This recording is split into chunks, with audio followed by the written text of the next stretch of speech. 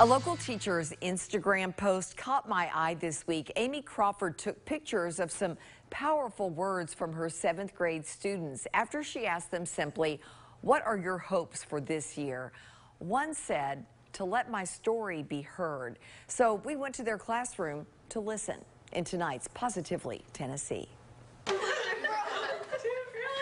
You can't miss colorful Post-it notes in the classroom of 7th grade English teacher Amy Crawford. All have messages from students about their hopes. I hope this school year is stress-free.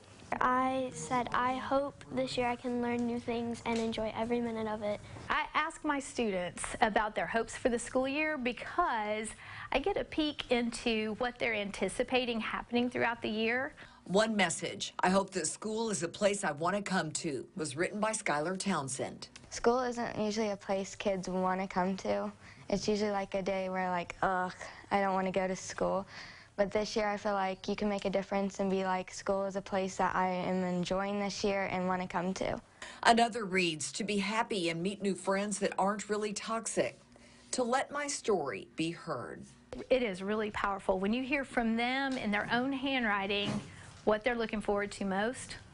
It tells me a lot that they wouldn't necessarily tell me with their words if they spoke to me. It was good to be able to think, I want this to happen and I can make this happen, than just diving into the year head first.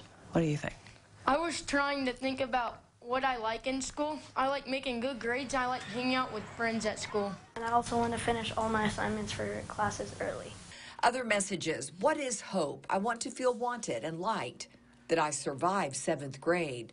That my friends know they're loved." Friends and feeling connected are a common theme.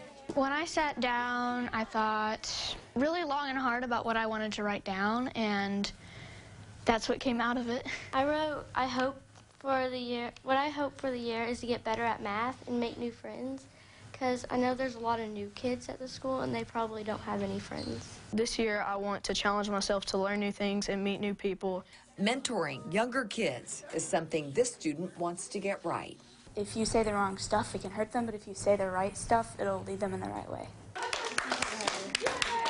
What looked like a simple assignment became an important challenge.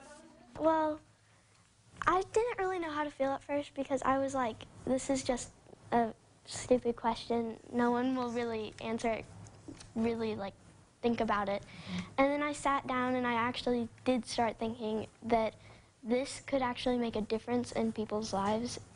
And I just felt like I could change something by just thinking and writing down what I want.